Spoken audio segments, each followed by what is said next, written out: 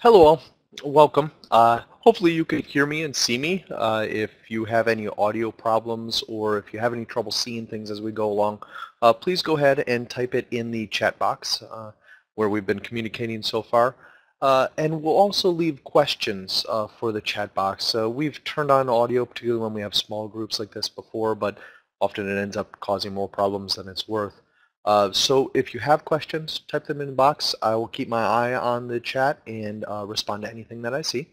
And also a few other housekeeping things.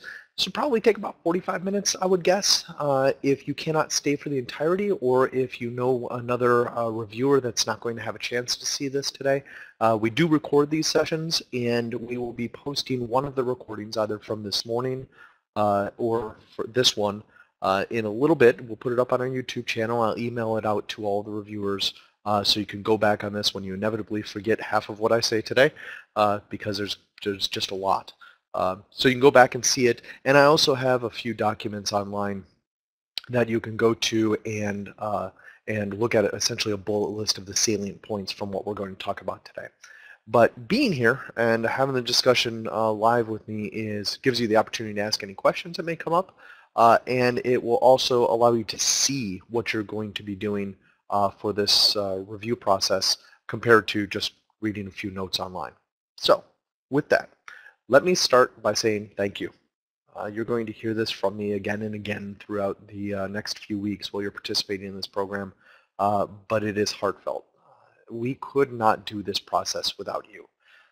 We receive now on average of roughly 30 proposals each round. That's 60 proposals a year. This round we received 28. This is our slower of the two rig rounds.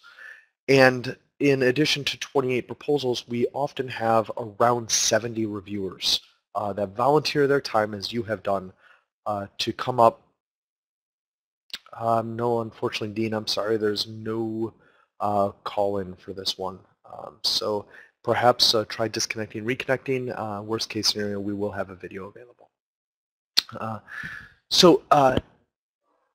About 70 reviewers come in each round and dedicate their time to this process. About 3 hours often each for these reviews. So for each of those 70 reviewers, spending about 3 hours reading proposals, responding proposals. And I have to tell you that whether or not you've ever participated in a grant process before, this one is probably different than most that you've ever participated in. And the reason for that is that we view this grant process as an educational program for all involved, for reviewers, for proposers, for principal investigators, and for ourselves as we continue to refine this program. For our reviewers, of those 70 reviewers, some are coming on and have never, perfect timing, and have never conducted a review before, have never participated in any sort of review of proposals before. Others are coming in as senior faculty members who have conducted hundreds of reviews for agencies ranging from NSF to NIH to here at Penn State. So we have a breadth of experience that comes to the table. And we try to scaffold things so that those who may not have as much experience can be provided the opportunity to learn and grow through their interactions with those who may have a bit more experience. But one of the reasons why we try to get as diverse a group as possible to these reviews is that the eye for innovation, or the eye for those things that are going to affect learning in the future, is not unique to those who have been in the field for a long time, that have conducted a lot of reviews, that have been involved in these processes before.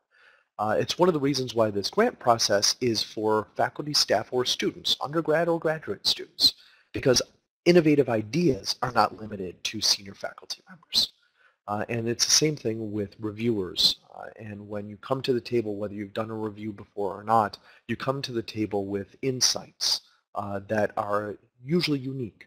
And so we look for those and we appreciate those. When I say we, not just COIL in helping us to decide on which proposals we are going to fund, but also for the principal investigators. I'll say PIs throughout the rest of this, but principal investigators. These are individuals that are leading teams to explore these new and innovative ideas that they have. And sometimes these ideas are at the very beginning stages and need some refinement. And what you are going to be able to provide to them is a set of pointers toward refining those ideas. In the past, we have provided the feedback that you will give us back to the principal investigators, and often they're receiving up to 10 pages in feedback from 9 to 11 reviewers that are all putting their eyes on these proposals. That feedback is indispensable. I'll give a really quick anecdote. In our third round, we are now entering into our 8th round of rigs, but in our third round of rigs, we had a graduate student that submitted an idea, and the proposal did not do well in the review process. Was one of the lower ranked proposals when all was said and done, but received that 10 pages of feedback from reviewers who took their time to fill out comments and to tell the PI where they could refine their idea, where their idea was lacking, new directions they could go. Then that PI took a round off and submitted in the 5th round. When they submitted that same proposal, refined, changed, modified, took those comments to heart and applied them, when that proposal was resubmitted in the 5th round, it was our top ranked proposal. The next round, that same PI submitted another idea, and taking those lessons learned in that first experience was able to submit another idea, which was again a top-ranked proposal. And why I'm telling you this is that your comments and your feedback that you give do more than simply justify the scores that you give on these reviews.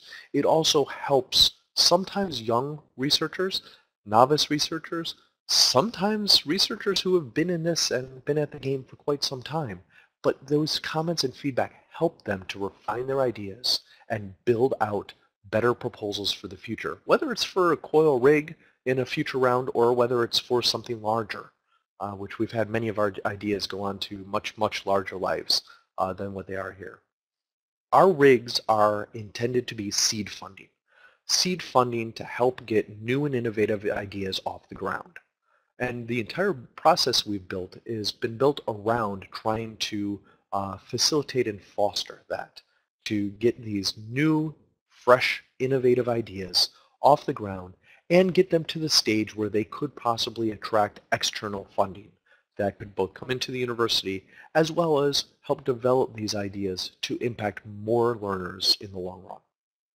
So what we're going to be doing today is we're going to essentially walk through the process, the tools that you're going to use, the forms that you're going to have access to. We're going to walk through all of that so that you can see what this is going to look like. You are going to receive an email from me tomorrow before 10 a.m. is my goal. I was working on this just before this webinar. I'm going to assign you 4 proposals. I'm looking at conflicts of interest right now. I'm looking at your self-identified areas of expertise, trying to line all of that up. And you're going to receive an email from me with a number of different links, a basic structure of how this will all work, and 4 different proposals listed.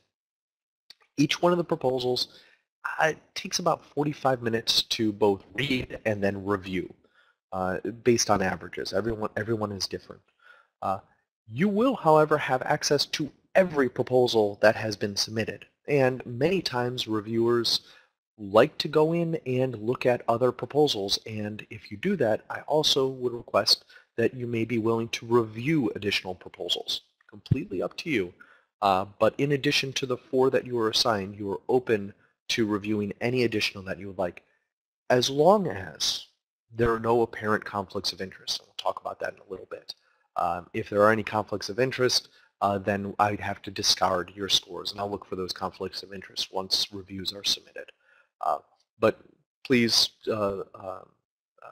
self-regulate yourself there, look at the proposals. If you see anything that looks like a conflict of interest, which means that you would not be able to fairly review that proposal due to your relationships with a member of the team or supervisory relationships or anything of that sort, If there are conflicts of interest, read the proposal, that's fine, just don't submit a review. On the other hand, if for some reason something comes up and you are not able to conduct 4 reviews, please just send me an email and let me know, and I will look at reassigning those proposals. My goal is to have between 9 and 11 reviews for each proposal. So if you don't tell me that you can't do one and then you don't, then that negatively affects the number of reviews that that proposal gets. So please just tell me up front, it's not a big deal, I will do a reassignment.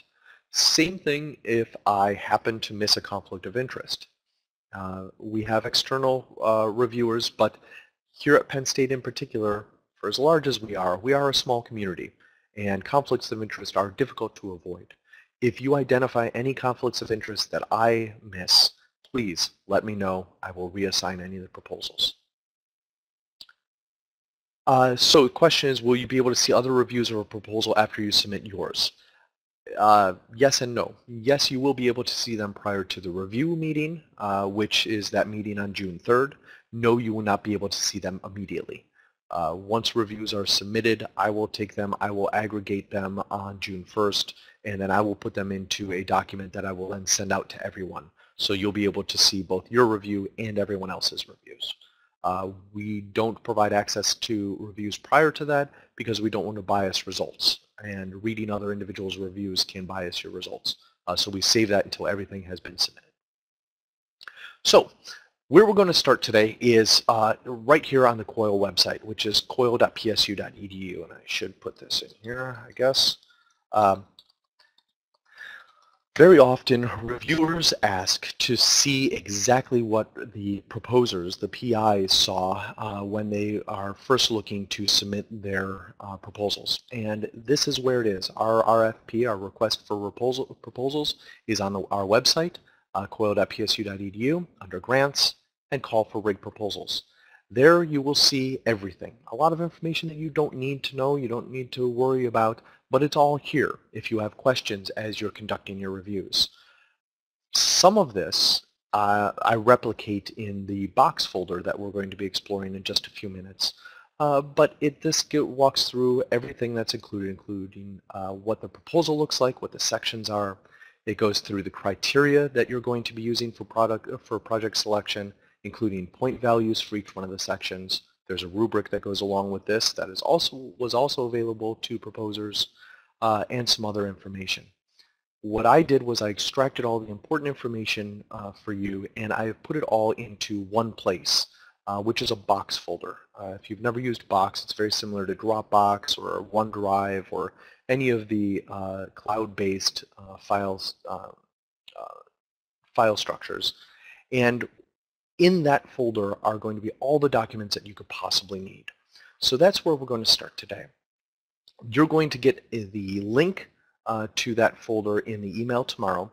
And when you go to that link, which is psu.box.com/coilrig, when you go there, you will be asked to enter a password, which I'm also going to give you in that email, but I will just tell you what it is because it is the same for just about everything you're going to be doing in this review process. It is COILRIG, all lowercase, COILRIG.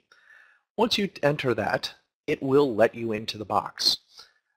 Here is all the information that you need. Let me sort it by name so it makes a little more sense. There is a folder with all the proposals.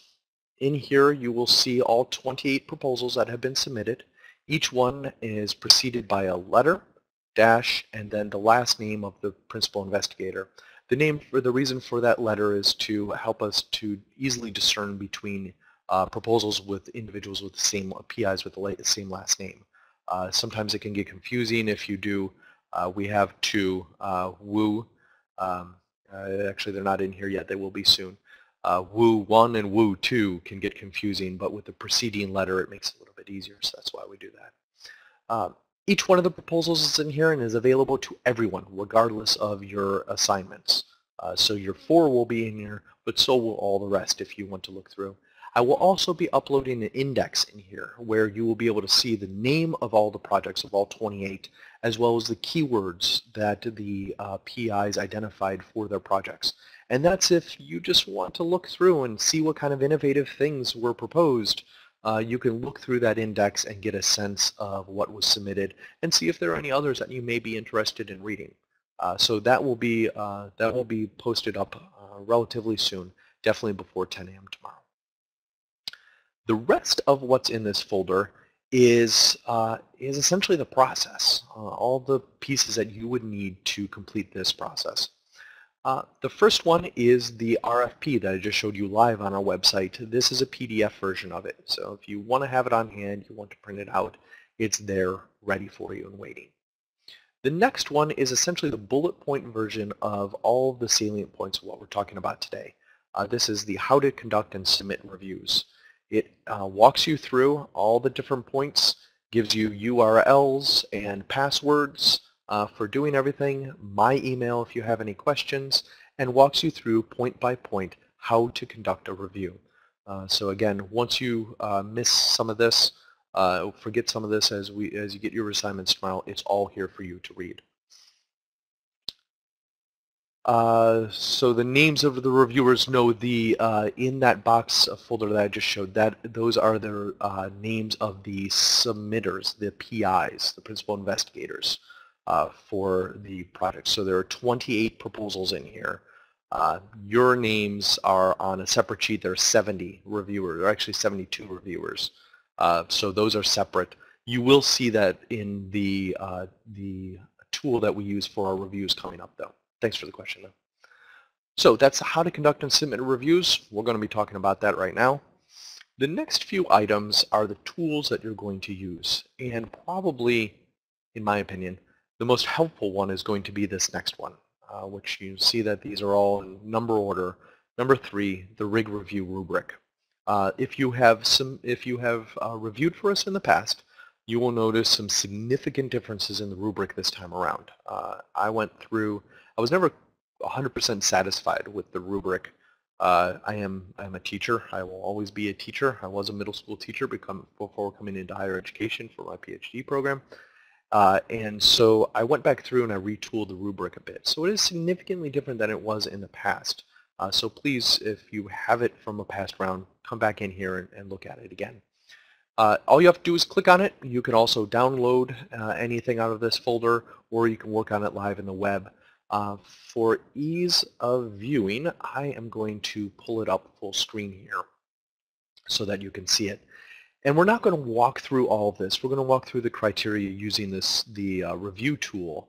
But there is one line that I'll go through here because it tends to be the point of most confusion for our reviewers, or I won't even say confusion, the point of largest disagreement.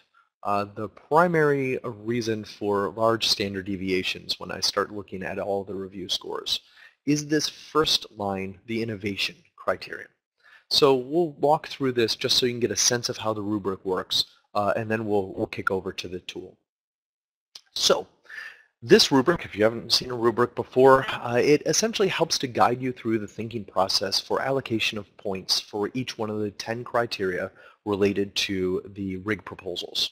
The maximum point levels for each one of the criteria range between 3 or 10 as our maximum. So in here, it helps walk you through what are the number of points you should submit for a proposal after you've read it. Innovation is the one we're going to work on right now. And innovation is tough. If you were to get 10 people and sit them around a table and ask them to define innovation on their own, you'd probably get 8 to 10 different answers. I can say that for our directors table of 6 individuals sitting around as a COIL directors. If you were to ask us, we'd have our own nuances, our own takes on what innovation is, and definitely what does and does not constitute something that's innovative. So what we've tried to do over a time with the RIG process, like I said, this is a learning process for everyone. We've tried to refine our definition of what innovation is, or what innovation is to us. Let me say that. So this may or may not gel with your personal definition of innovation, but this is the one that we are asking you to use when evaluating these criteria for proposals. And so that I'm right on script, I'm just going to read what our definition of innovation is. COIL defines innovation as the research, development, or introduction of something new or novel. New or novel. Be it an idea, a device, approach, something with the intent on improving learning. So what we do after each one of these is we try to give you some guiding questions. So when you come to this criterion, you've read your proposal, you have a good idea, a good sense of what that principal investigator was saying they wanted to do, and you say to yourself, is this innovative? All right, how innovative was it? Is it 1 point, 2 point, 3 point, 4 point, 5 point? What is it? Ask yourself these 3 questions that are the bullet points on here. First, does this idea represent something that is new or novel? Okay, new or novel, sometimes that can even be up in the air. Would I personally identify something that is using virtual reality as new or novel? I'd say so, absolutely, particularly within the education context. Virtual reality is really just starting to get its legs under it. If you were to ask someone who's been in development of a virtual reality platform, the first Oculus 4 or 5 years ago, maybe not as much. Would they say it's new or novel? Maybe not. To us, yeah, I'd say it definitely is. So we need a little bit more refinement here. All right, let's refine it a little bit more. Next bullet point. And it's stated in the negative on here. I'll state it in the positive just to be a little bit more clear. Does the idea or does the proposal represent an innovation that's a refinement on something that already exists, a technology we already have, or an approach we already use? So if it is a refinement, then to us it is not an innovation. So if you take something that we're already using and you just want to iterate on it, you want to make it a little bit better, you want to sand down some of the sharp edges of it, that is not an innovation to us. That is a refinement. Or it could be a scaling. Scaling is also not an innovation to us. So if you were to take an idea that is already well tread and you're just looking at using it for more people or with more people, that's not an innovation. That's a scaling issue. And this is where sometimes we get in the disagreement of between what is an invention and what is an innovation. Some use invention to mean that brand new or novel thing, and then innovation is scaling that invention. To us, not necessarily. Innovation is that new or novel idea. If it's a refinement on something that's already being done and has already been well researched, then that's not an innovation. Let's go to the next bullet point, a little bit more detail. Is the innovation simply applying something that already exists to a brand new context? This is difficult again. So let me give you an example of a proposal that has come in the past that struggled with this particular point. A proposal that came in the past had to do with using just-in-time video mentoring in a nursing context in Hershey Medical. So basically what the argument was, which I don't know enough about the field to comment on it, but my understanding is that within the nursing field, using video mentoring is challenging due to privacy concerns related to the study of medicine with real individuals, particularly in the nursing context when you've got patients in front of you. And so having the video camera and doing live streaming is challenging to be able to do on the up and up. So what they were proposing was essentially a way of getting around a few of those issues related to privacy concerns in order to do just-in-time mentoring using video cameras for nursing students. It's a great idea. If that's not done in the nursing field right now, that's a fantastic idea. But is it innovative? And our point of view was, no, it is not. Just-in-time mentoring, video mentoring, streaming mentoring is relatively well-tread territory, particularly within education. This is something we've been doing with beginning and developing teachers and novice teachers for years. So it is not necessarily that new or novel. It's the application of something that's already been well-researched, well-tread in a new context. That would not apply here. So again, that would not be an innovation. So I'm trying to tease it out, and as you can see from some of the things I've said, it's still hard. When I read proposals, sometimes I struggle over whether or not this is innovative. So what we try to do in this rubric is we try to help you flesh it out just a little bit. Those guiding questions you can ask yourself. And then as you look at point values, so you can see missing basically means they don't even mention innovation somewhere in their proposal. And if they don't have innovation, they've got bigger problems when it comes to the proposal. Um, so if it's completely missing for this, you can give a 0. That's a little bit more applicable in other sections where they may be missing a dissemination plan or something of the sort.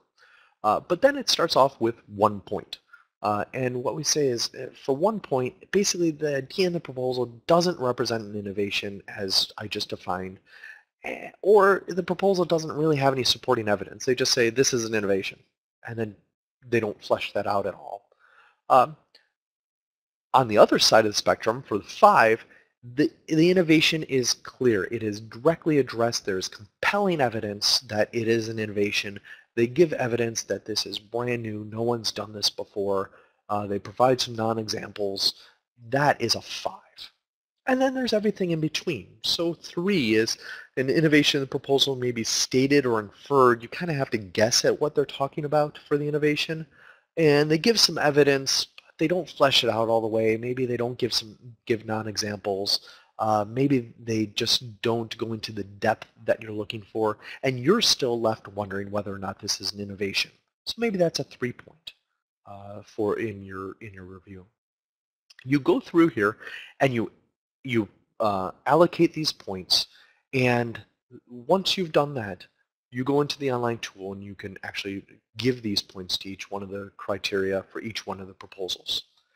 You will notice a little bit of a difference between point values. In some things, you'll see innovation is worth 10 points. It is. In the rubric, however, you will notice it only goes 1, 2, 3, 4, 5.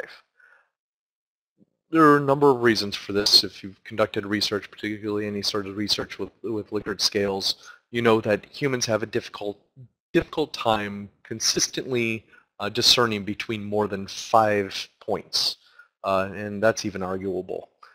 So we have narrowed all these down to 5 points and provided multipliers. So you'll see at the very end of the row there is a multiplier of 2 for this section.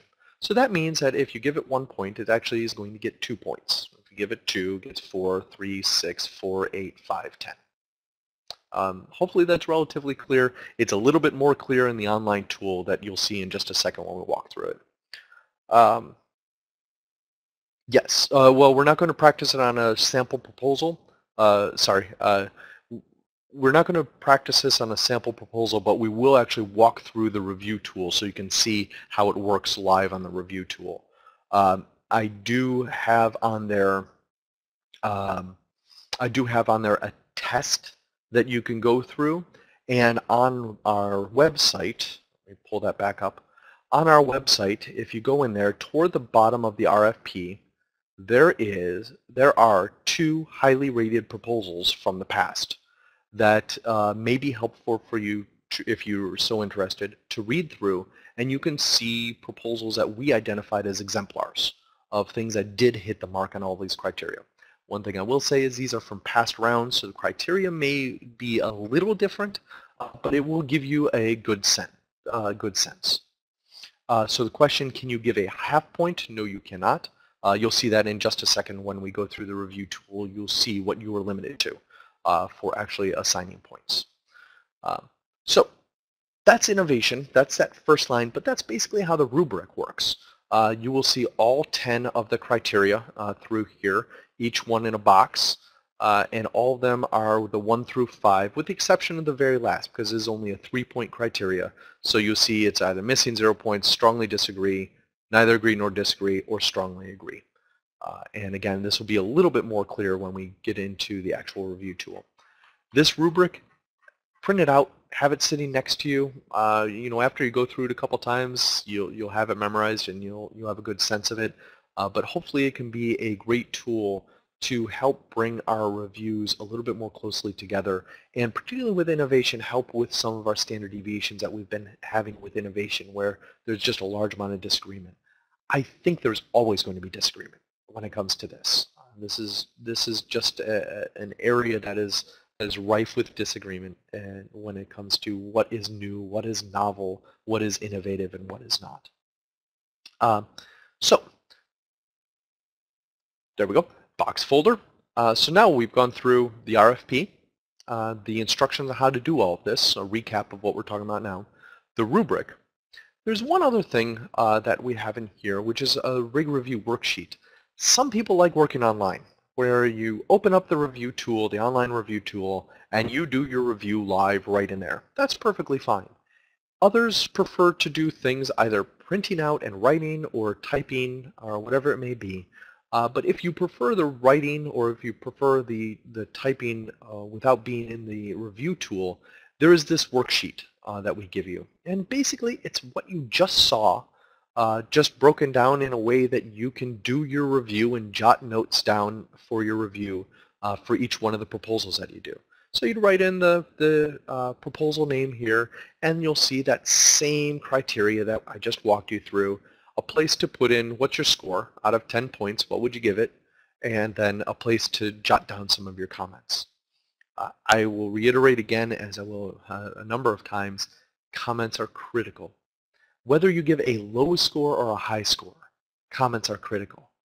So for the low score, obviously the comment is important because we need to understand, and the proposer, the PI, needs to understand why you gave it a low score. For a high score, we also need to have some sense of what your thinking was behind that score. Because when we sit down for our reviewer meeting, you may have given this a proposal a 10 for innovation. Someone else gave it a 2 for innovation. I need to be able to understand and represent your point of view with the 10, just as I need to be able to understand and represent the point of view of the individual with the 2. This entire process, review process, is completely anonymous. Your names will be masked. There is only one person that will know which reviewer did which review, and you're looking at them. I used to have a graduate assistant, so there used to be 2 people that did this, but she recently left, so it is 1 person now. No one else will know it. So you do not have to disclose yourself if you don't wish to do so. If you don't provide comments, it makes it very challenging for me to be able to represent your point of view without really needing you to step up and say, hey, I'm the person who gave it a 10, and this is why I was thinking what I was thinking. If you provide that feedback in the comment section, not only does it inform me, it informs the principal investigators, whether they are funded or not, to help them refine their ideas and their proposals down the line. So this is the first step. You can use this worksheet if you want. I don't want these worksheets after the fact. You can delete them, get rid of them, whatever the case may be. This is just a tool for your use if you so choose. We had reviewers ask for it in the past, which is why it's up here. So that's the worksheet.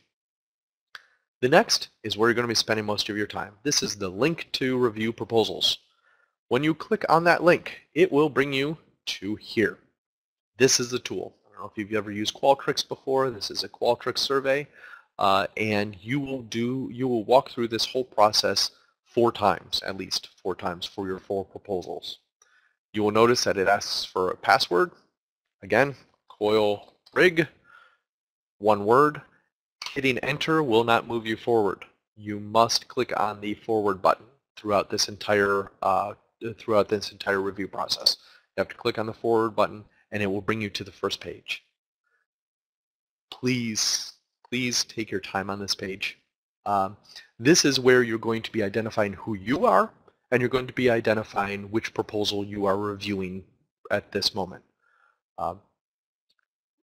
If you select the wrong name for yourself accidentally, or if you select the wrong proposal, there are ways for me to check that and usually figure out which one it was supposed to go for. But it is often a lot of work on my part, and we have very quick turnaround times for this review process. If you participated in grants before, it is not uncommon to have between 3 and 6 months from the submission date to the funding date. We do it all in about 3.5 weeks. And in a little over 2 of those weeks are you conducting reviews. From the point that you are done with reviews to the point that you receive a statistical analysis of those reviews is less than 24 hours. So any time that you can do some of this data checking for me and make sure that things are entered correctly to begin with is greatly appreciated. On this page, you are going to select yourself. So you will go through and you will find your name. I put myself at the end here. I'm actually not the last person in the alphabet. That is amazing. So I am out of alphabetical order. I'm the last one there. And you will see all of the proposals that are here.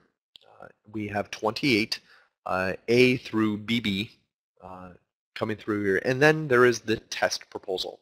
If you want to run through this process and just kick the tires, try it out, that's fantastic. Select your name, select the ZZZ test proposal, and you can run through the whole tool just to try it out and see how it works.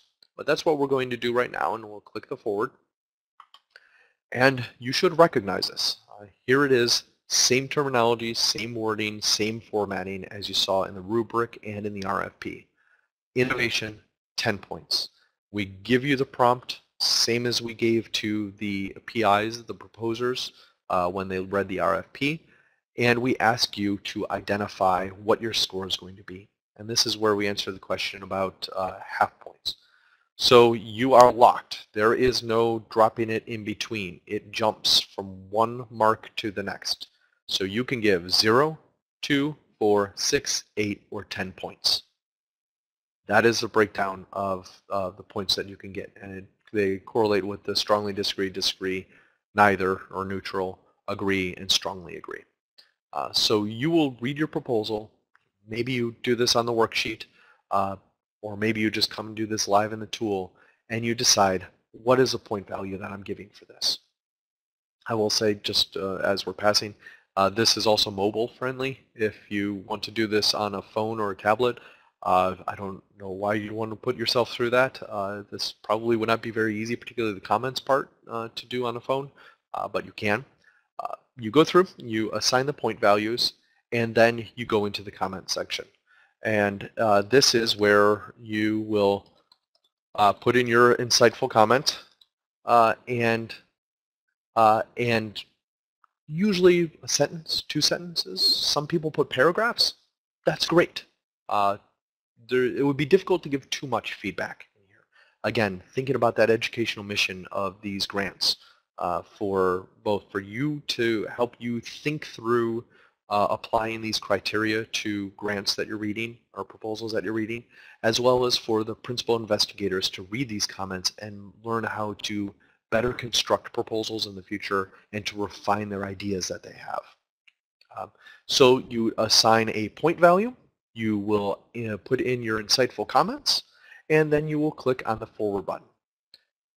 If something happened and I had to walk away from my computer right now, your progress is saved as long as you come back to this computer, the computer that you're using at the time. They're saved as cookies. So if you are doing this on your desktop and then you open it up on your laptop, it most likely is not going to save where you are, and you'd have to restart that particular review.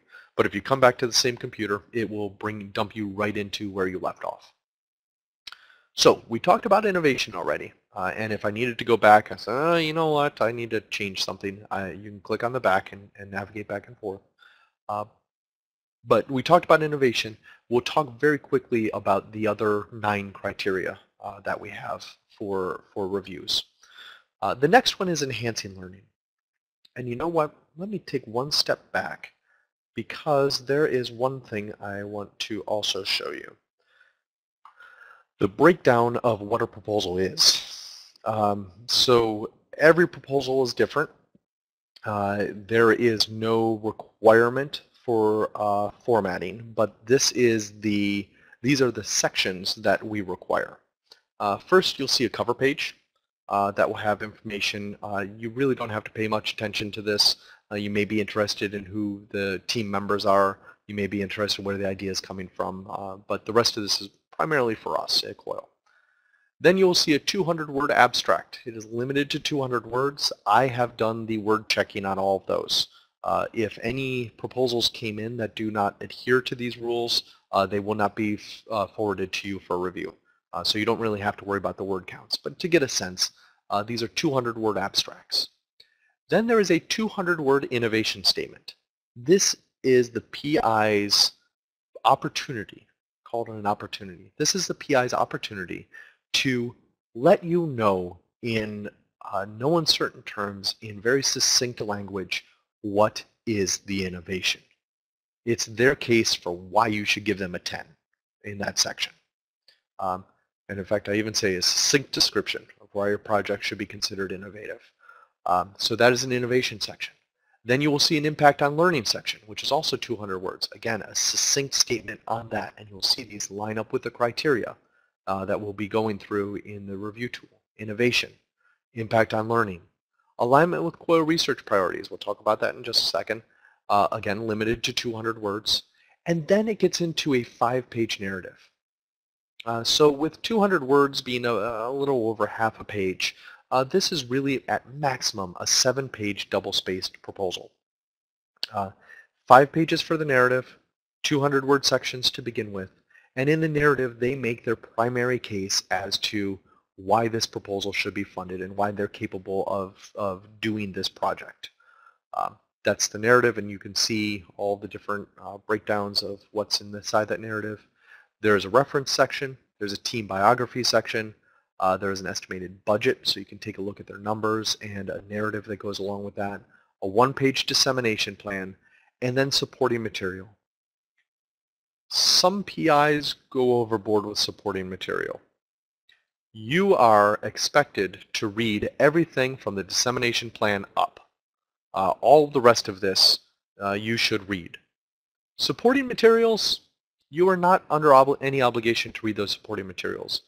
We have had people who have submitted 60, 70 pages of supporting materials. Again, learning experience for how to write proposals. There are others that take out the 1 or 2 pages of really key information and put it in as supporting materials. And please, look through that, read through that, skim through that to help you gain a better understanding of what they're doing. Very often I encourage PIs to put screenshots in the supporting materials section because there's not space in the 5-page narrative for screenshots. And when you're developing a tool, particularly an online web-based tool, screenshots are very helpful. You will find those in these sections very often. Sometimes there will be links to videos. Watch them if you'd like. Don't watch them if you don't. If it's not in the body of the proposal, you are under no obligation to look through them. But again, use your judgment and read through what you feel like you need to read through. Thanks. Adelina is actually one of our PIs. Adelina just read your comment. One of our PIs has been through this process before, and it's good to hear how beneficial those comments are. I hear that again and again and again, and I see it. Fun fact, 73% of resubmissions, so that means 73% of those proposals that fail the first time but are funded in subsequent rounds are, sorry, I phrased that wrong. 73% of proposals that are not funded the first time and that are resubmitted are funded. So that shows you how beneficial those comments can be, that the vast majority of resubmissions do get funded because they take your comments, they apply them, and they help to fix and refine their proposals and better convey what they want to do. I often say, very often, it's not the idea that is funded or not funded. It's the proposal. It's the way you communicate your message. It's the way you convince people and let them see your vision. So sometimes it takes a little bit of work and it takes a little bit of refinement. So enhancing learning, you'll see that there was that 200-word section. Basically, this is the question of, is this going to impact learning in some real meaningful way? We want to know that these projects could potentially have long-term impacts in teaching and learning. Or are these really niche topics or a niche project that may affect 20 students somewhere, but is really not going to change learning or teaching as we know it? So those are the questions that will help you to determine what your point value is. What we are looking for is we're looking for those moonshots. We're looking for those really great ideas and those things that can have the most impact, most bang for our buck. We'll kind of get into that in another criteria later. But you'll select a score there, and you'll put in your insightful comments again, and move on. Alignment with COIL themes of personalization and student retention. You saw that there's a 200-word section for this. COIL every year identifies themes by which we help to narrow the focus and use of our resources. Currently, the two themes are personalization and retention. These are both relatively big buckets. You can fit a lot under these two banners, and that is what our PIs are going to be trying to do, is to make the case that their project falls under one of these. And we define personalization and retention for you. Retention is persistence either through a course or through a program to completion. And personalization is really individualizing the learning system or the learning process. So if it aligns with retention or aligns with personalization, that's good, and the rubric helps you to walk through the distinctions between 2 points and 10 points on this. But that's what we're looking for. It does not, let me be clear, it does not, the proposal does not have to apply to both, nor is one that applies to both necessarily better than another. A proposal that is laser focused on improving retention can get 10 points, just as another project that has elements of retention and personalization, but only sort of, could get 2 points. So we're not looking for tick boxes here. We just want to make certain that it aligns with one or more of those themes. So we'll give a score, we'll put in a comment, and we will move on. Next, R&D team, the research and development team, is well prepared to execute the project. The question here is, can this team do it? Look at the names, look at the bios of the individuals on the team, and ask yourself the question, can these individuals realistically complete this project based on who they are? As I said, this grant process is open for students, staff, or faculty. Sometimes these are first-time researchers. Are they going to be able to handle a $40,000 budget if they've never run a project before? Probably not. So hopefully there are members of their team that have some of that research experience, that have some of that project management experience.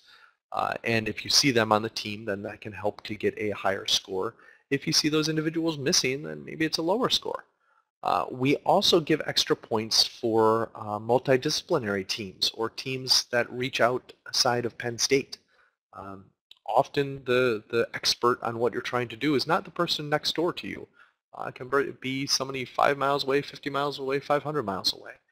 So did the team bring the best people to the table in a reasonable way to be able to conduct this project? If a project has an engineering component to it and there's nobody from engineering on the team, that raises a red flag for me. These are the things that you'd want to think through. So you can give it a score, give a comment, and move to the next. Applicability. Basically this means, is this a niche project, or can this be used outside of that course, that section, that group of students with which it's being piloted or with which it's being used in this particular project? Can it be used outside of Penn State? Or is this really a tool that's going to benefit one faculty member's one course that they teach? Applicability. We want something that's larger than that, that has wide applicability, and that will help you determine scores in this section. Cost effectiveness. This money comes from Penn State World Campus. A portion of revenues from Penn State World Campus is funneled into this grant program to help support it. And the idea here is that we're reinvesting the money from our learners into improving learning and improving the learning experience. So we have to be great stewards of this money. This is tax money and this is student tuition dollars. So we take that charge very, very seriously. And we want you to think through, is this project a good use of the money? Is the budget detailed? Does the narrative explain why they want to use those funds? And is it convincing? Are they reasonable? Or could this project have been done for half the amount that they're asking for? They're asking for $40,000, but there's really no reason it couldn't have been done for 20. It is amazing how many projects come out at exactly $40,000 when your limit is $40,000. Our limit used to be $50,000, and amazing number of proposals used to come in at $50,000 as well. So look through that budget, look through those numbers, and get a sense of whether or not you think it is a cost-effective use of that money. Feasibility. This is so we talked about the R&D team. Can the R&D team do it? But let's also think about feasible. Even if you have the best people at the table, can you do this project for the time in the time allotted and for the money that they're asking for? I have seen in the past proposals where they have allotted $500 or less once for coding and developing a software platform from the ground up, and they were going to do it in about 2 months. Without something to start from, that is unreasonable. That's not going to happen. As someone who's worked on a number of different software development projects, it's just unreasonable.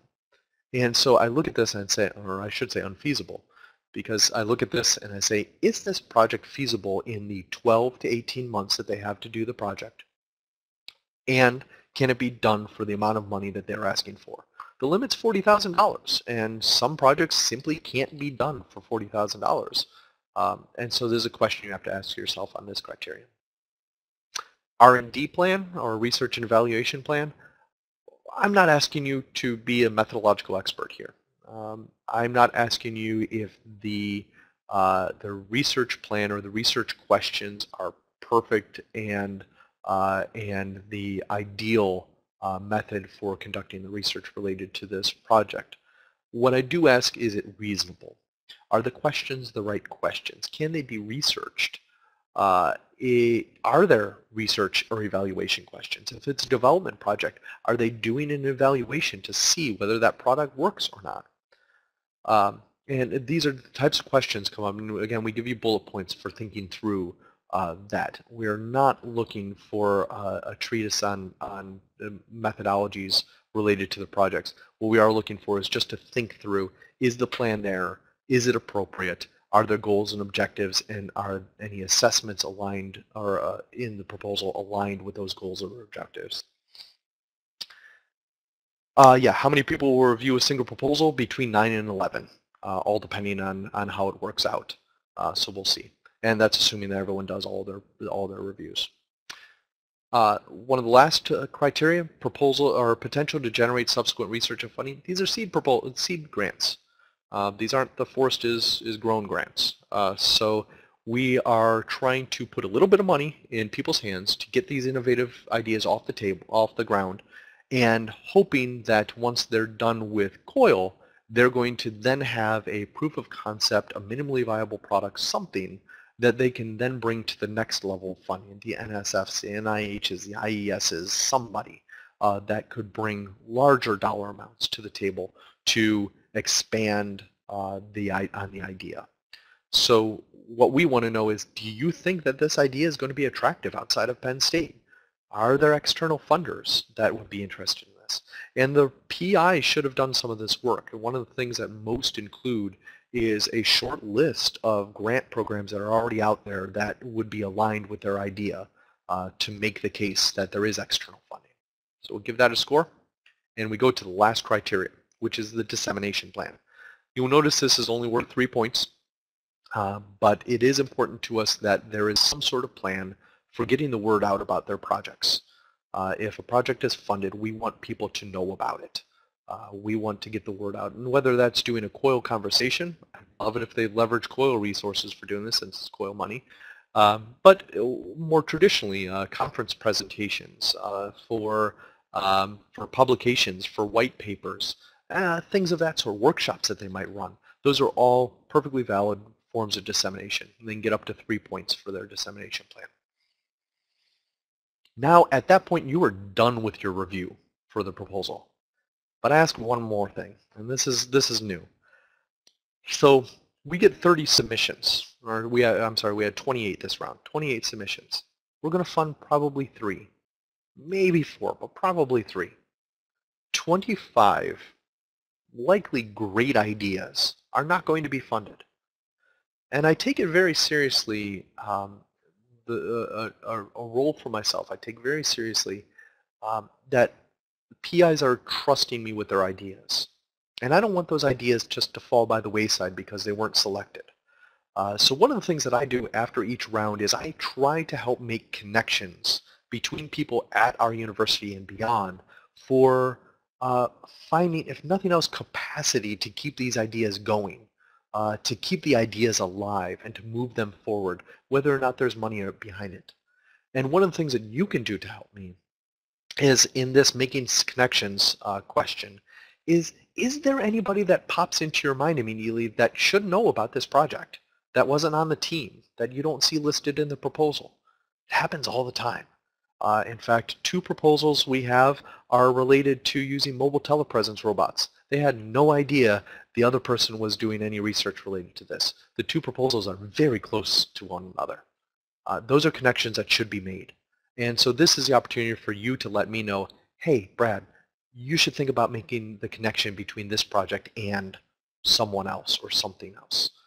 So if you don't have anything to give me, that's fine. If you have something that would be helpful to principal investigators, that would be fine. If you want to say yourself, if you want to say, I'm really interested in this project and whether or not it's funded, I want to get in contact with the PIs, that's great, and I will help facilitate those connections afterward. Thanks. Yeah, Adeline, it's something new and it's something that I've been doing myself, but it is always best to crowdsource because we are all smarter than any one of us. So hopefully you can help me make some connections for these projects beyond the rig process here.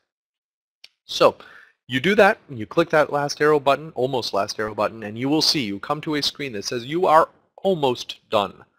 You are not finished yet at this point. You are not finished until you click this button one last time and it says, we thank you for the time spent taking this survey. Now you are done. It has been submitted and we now have your response. What you do then is you go back into the box folder, you go to your next proposal, you download it, read it, maybe do your worksheet, look over the rubric, and go back to that link again, and you will start all over asking you for the password, and you will start over the review. You'll do that 4 times, minimum. If you want to do more, that's great. But that's it. That's the process. Those are the criteria. That's the process. Important dates. You will have from 10 a.m. tomorrow when I get the assignments out to you until Tuesday, May 31st to conduct your 4 reviews. And then that is by 5 p.m. So close of business on the 31st. I will then take them and the next day, excuse me, on the 31st you will submit your reviews. By the next day, 10 a.m., you will have an Excel spreadsheet sent to you that will have a basic statistical analysis of all reviews, as well as a ranking of all the proposals. And you will also receive some letters either telling you, we really need you at the reviewer meeting, which reviewer meeting is Friday, June 3rd from 2:30 to 4. Either we really need you there, or none of your proposals were in the top 10. So if you'd like to come, you're more than welcome, but don't feel an obligation to come to the reviewer meeting. We will spend the vast majority of our time talking about the top 10 proposals. There's no reason to take up your valuable time talking about proposals that really are not under consideration. So we make that artificial line, that arbitrary line at 10. And you will also, some of you will also receive a request from me to serve as chief advocates for proposals. So if you seem to have really gotten the idea, really understood the proposal, I'll ask you to represent that proposal in the reviewer meeting if it's one of the top 10. So 10 out of the 73 reviewers will be asked to do that. But that's it. So from this point forward, you'll get an email from me tomorrow with some of these details. You will receive access to this box folder. You will receive access to the proposals. And then you are left out in the wild to do this until the 31st. I am always available. In fact, I make myself available by phone from 7 a.m. until 10 p.m. I am in the office from 7 a.m. until 4 p.m., 4:30 p.m. usually most days. So you can get me on phone, you can get me on Skype, you can email me, and I will try to respond as fast as I possibly can. But my job for the next 2.5 weeks is to make this as easy as possible on you. and I take that very seriously. So if there's anything that I can do, any questions I can answer, do not hesitate for a second to reach out to me, and I will do anything that I can for you. And that's it. Thank you.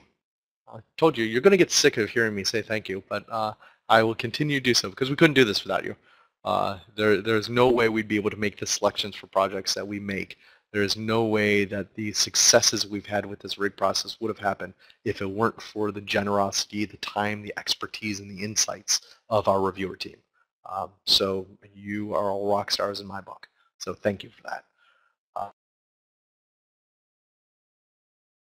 If it doesn't seem like questions, I don't see anything. Oh, I'm sorry, Adeline, I did miss that. What platform venue are we using for the connections?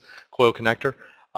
Long story about that one. COIL connector was a beta, didn't quite work out, but we're developing something else. But for right now, it's going to be good old-fashioned Brad with things of that sort until we get something in place. So, with that, thank you very much. A recording of this session will be available tomorrow morning. And if you have any questions whatsoever, feel free to reach out. Thank you very much. Have a great rest of your day.